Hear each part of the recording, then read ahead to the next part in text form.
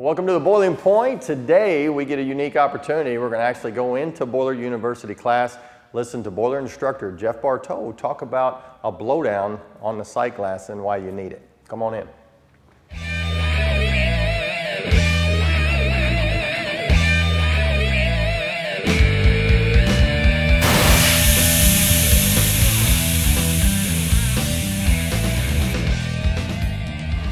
We have our sight glass, and this is one of the places I was talking about making sure you have a blowdown pipe, because that's exterior pipe.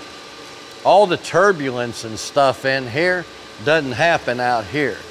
So you get that turbulence, the garbage, the scale, the solids, they'll find a dead space to set. That's right here, one of the places right here. So what you want to do, you want to be able to flush and drain these. We can flush the main pipe here, we can do the sight glass here. Okay, doing that, all those solids get in there. That's how we get that dummy on the sight glass I was talking about. If this was to plug up, you have the pipe out of the top where I'm going to have steam.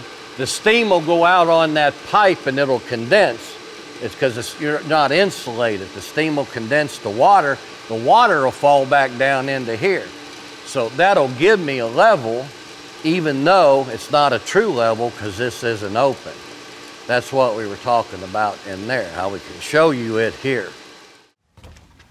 Well, hopefully you like that. Always good to listen to Jeff. If you want to see more or even hang out here at Boiler University, go out to the website, check out a time, make sure you register and come in and learn a lot more than just that. Always appreciate Jeff hanging out with us. Well, like us on Facebook, follow us on Twitter if you don't mind, maybe subscribe to the YouTube channel, and as always, share a video for us, please.